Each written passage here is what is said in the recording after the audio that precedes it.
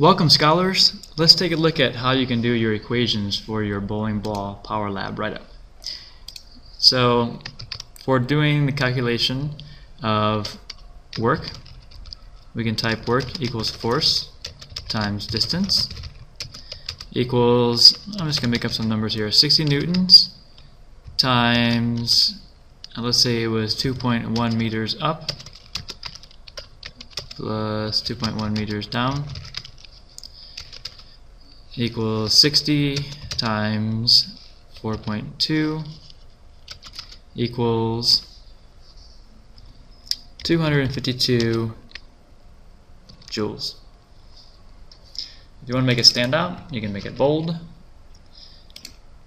And let's take a look now at how you would do a calculation that involves a fraction. Let me delete this old one here. Okay. Alright, so for power, we need to use fractions. Here we go to Insert, Equation. Now we can start typing power equals, go to this drop-down menu, this one here, click the A over B. Now you can type in work on top, press the right arrow key, takes you to the bottom, time, press the right arrow key, takes you next to the equation. Now I can type in equals.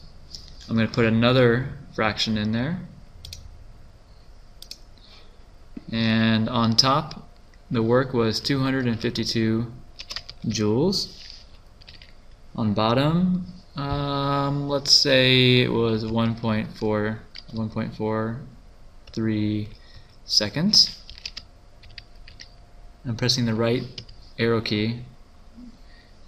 Now we can do the calculation. Equals 180, and joules per second will give us watts. This equation editor isn't ideal. It doesn't let you do some things. Really, all these units should not be italicized, but you have no way of undoing that until Google Docs updates their program. And it would be nice to make work and time bigger so it was easier to read, and there isn't really a good way to change that either. Although you can try to change font size, but I don't think it does anything. No, it doesn't.